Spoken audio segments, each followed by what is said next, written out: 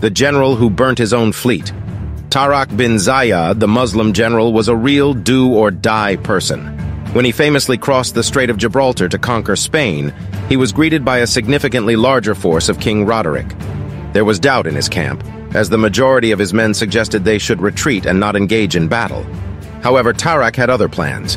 He set his own fleet on fire and made it clear that retreat was not an option. It was either victory or death.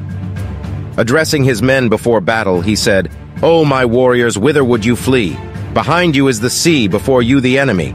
They ended up winning the battle and conquered Spain, which the Muslims ruled for the next 1,000 years.